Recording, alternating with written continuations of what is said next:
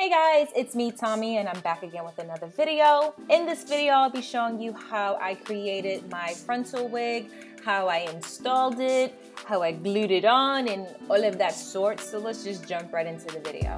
Now, I'm not a pro when it comes to making frontal wigs. I am learning day by day, and one thing that I've learned is that my wigs never fit correctly, especially my frontals. So the first thing I'm going to do is I'm going to place my frontal onto my head with my wig cap on, and the reason why I'm doing this is I'm marking it just to make sure that it's going to lay correctly once I sew it onto my mannequin head. So I'm going to place my frontal onto my head, and I'm going to take my NYX jumbo pencil and I'm going to mark the areas on where my unit is.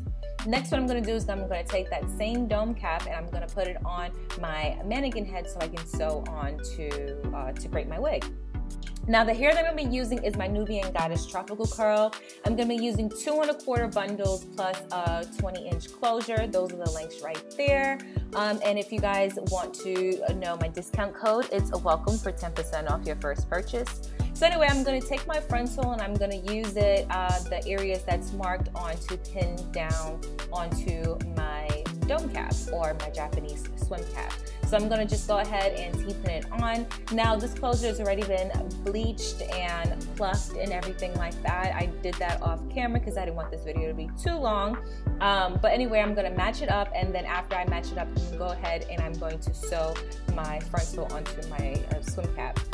Now, you're going to see me change my my mannequin heads throughout this video. This one is a little bit smaller than my actual circumference because it measured up to the way the front of my head is. So I'm going to use the smaller one, and after I sew on my closure, I'm going to go ahead and use the bigger one, which is this one, so that the back portion of my wig can fit correctly. My head is just shaped super weird, so that's why I have to switch up on my mannequin heads. So now I'm going to put in my 24-inch tropical curl. Look at how bouncy it is. I love the fact that it looks exactly like the closure, matches up perfectly. And I also like the fact that it is super long. So I'm just going to show you guys, this is double wefted, how much hair you get with your 24 inches. I'm going to start from the bottom and I'm going to work my way to the top. I love using T-pins when I make my wig. It just helps me secure my tracks on properly, and it doesn't move when I'm going ahead and I'm sewing my unit on, my hair onto my dome cap. Now, as always, whenever you're sewing onto the elastic band, do not sew through it, always sew around it. And this is me just finishing up on my 24-inch bundle. And I'm just going to show you guys how it looks when I do my flip over method. If you're familiar with my channel, then you would know my technique. But if this is your first time watching it, what I basically do is I sew all the way to the edge, and then I fold over and I T-pin it, and then I tack it down as much as I can where that flap is, so it's nice and flat. So that's the technique that I use. I do not cut my wefts because I believe in recycling my hair, which you guys have seen with my kinky curly, my Nubian Goddess Kinky Curly collection. You guys saw me recycle that hair so many times. That's the reason why I don't like to cut my wefts. So this is one bundle of 24 inches. As you can see, I have a decent amount of space left and the hair is still nice and full. So now I'm going to go ahead and add my 22-inch bundle onto my head, and I'm going to sew again all the way to the top. I continue from the last piece of the 24-inch and I just tack it along, and then this is the 2 bundles in my head.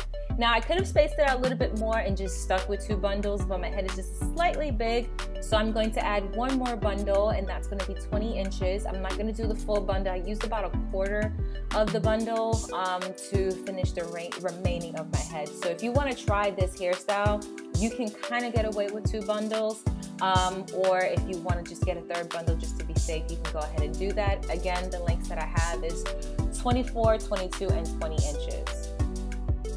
Right here, I'm showing you guys how I connect my tracks together. So as you can see, I'm finishing up on my 22-inch track, and now I'm going to start my 20-inch track. So what I do is I push my needle through the weft, and that's the only time I do that, just to avoid shedding. But I need that to tack down with the other track that I finished. So I'm going to push my needle through the weft, and then I'm going to pull it down, and then I'm going to start tacking it down by sewing constantly over the edges. That way the 2 tracks connect and it's just one seamless track.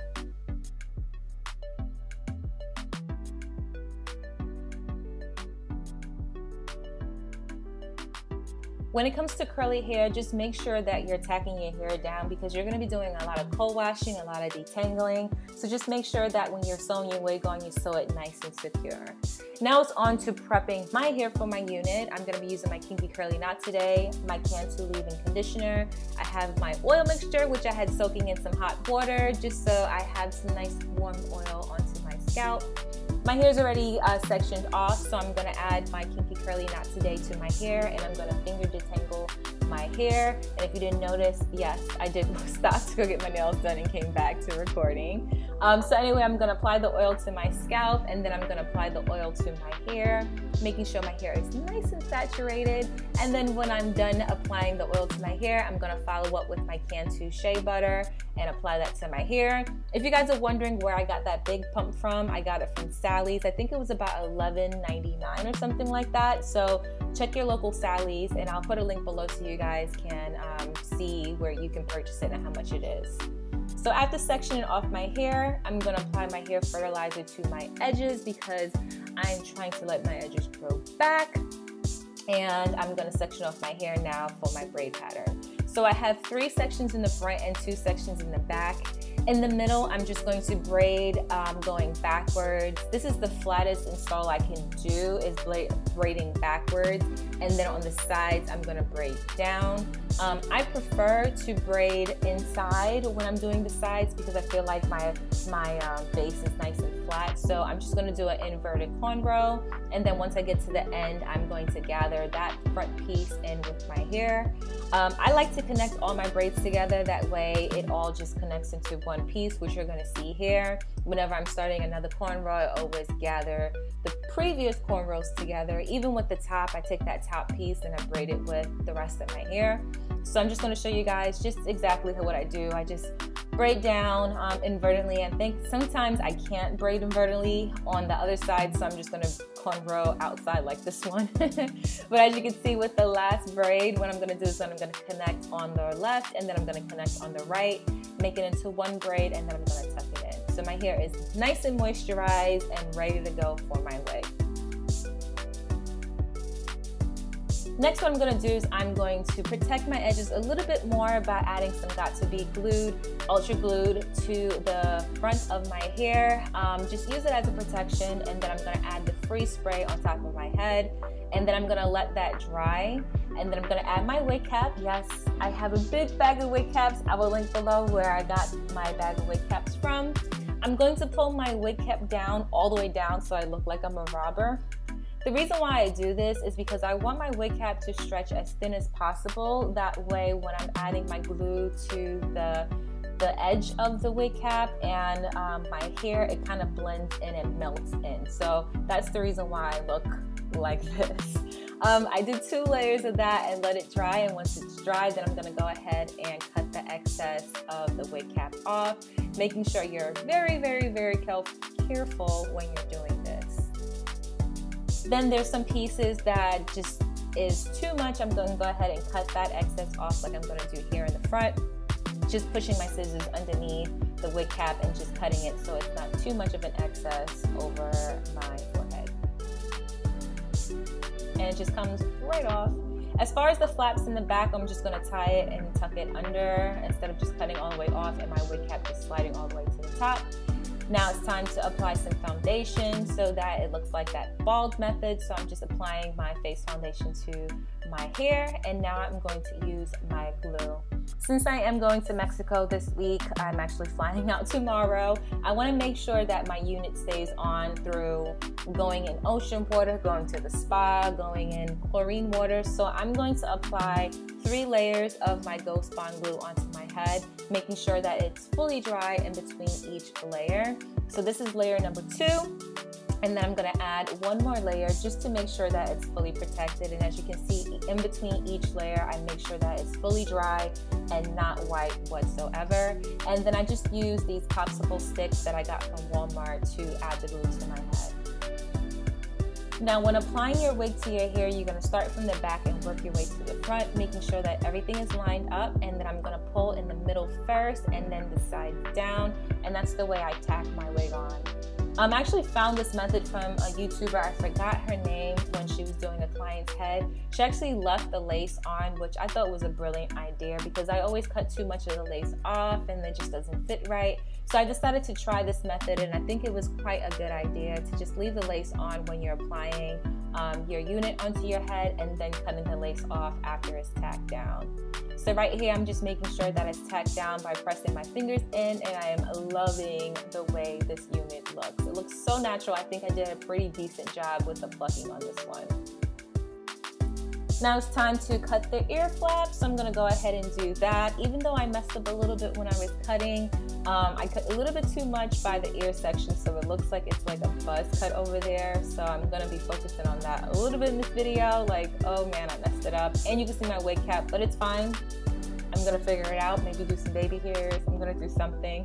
And I'm going to go ahead and do the same thing on the opposite side, cutting off the excess lace so that the wig goes right around my head. Next, I'm going to take that cotton scrunchie and I'm going to tie it around my hair so that my glue can cure.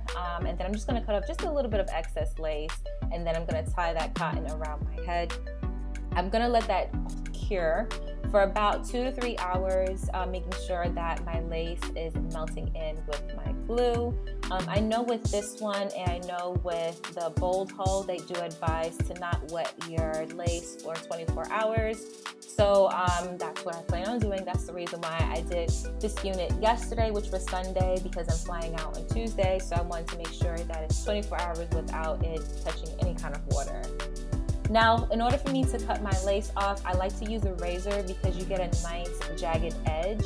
Just be super careful not to rip too much of your lace and damage it. I noticed here that I had a lot of excess lace and I didn't know what to do with it. I eventually cut it off, but I was trying to cut some baby hairs to try to hide it. Now, the struggle is real, guys. I'm still learning how to do frontals and baby hairs and all of that. So I'm just here just trying to figure it all out, girl. I'm just trying to figure it all out. But this is the final look, guys. I'm sorry that the camera is not focused in. I really thought that I had it focused, so it's a little blurry. But I just wanted to show you how natural this unit is looking on me. So ignore the excess lace. I'm gonna fix all of that, but I really like the way it's looking on me. I think I'm getting a little bit better with applying frontals onto my head. I just gotta keep practicing. Just the same way I learned how to braid my own hair. It's with practice. Practice makes perfect. But if you guys have any questions, please leave them below, and I'll see you guys in my next video.